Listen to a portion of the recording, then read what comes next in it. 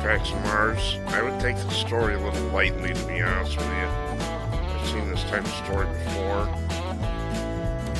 Renewable instant coal that can be developed from waste in mere hours developed.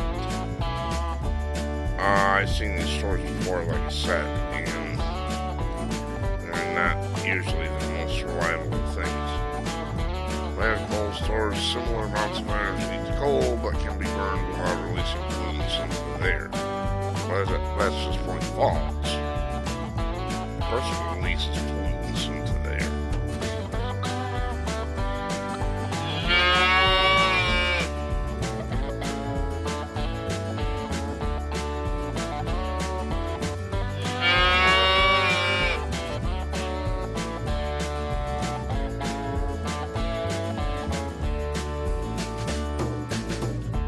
Biofuel briquettes store similar amounts of energy to coal, but can be burned without releasing pollutants and impurities into the air. I already said that's BS.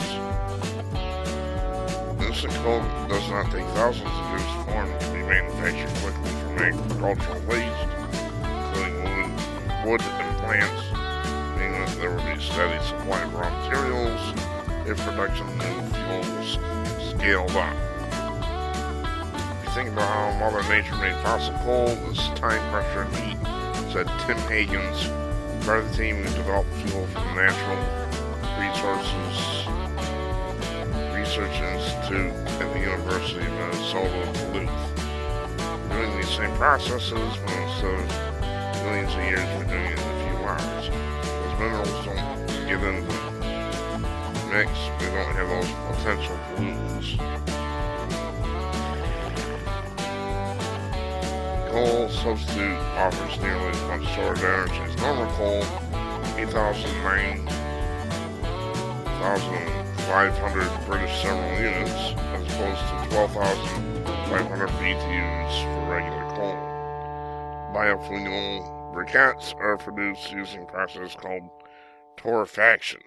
The biomass from the waste raw materials is dried and heated around 250 degrees Celsius in low oxygen atmosphere before being compressed into a brick-like product. Maybe you like light roast coffee, it's not as concentrated, or you can take it further and have dark roast coffee. You can do the same thing here. So, Don Bosnack, one of the NRRI researchers. The NRRI is also developing an energy mud that stores even more energy than instant coal and produced in a giant pressure cooker. Well, it'll be some time for instant coal and energy mud are ready for commercial use. Technologies like these have the potential to reduce emissions from coal as we transition to the low carbon economy. Well, right there you go. Right there you have it. This is the mental disorder of liberalism, which means it's almost certainly not going to be commercially viable. They could also reduce the impact of mining while also making use of natural waste. The NRRI is now looking for investors to help them commercialize the products. I can tell you what's going to happen to this. These big companies are going to look at this and they're going to say this is utter nonsense and it's not going to sell. See, all this so-called green energy stuff has to be paid for by the government in the form of subsidies, and it's not commercially viable, and it's not profitable without paying your tax dollars.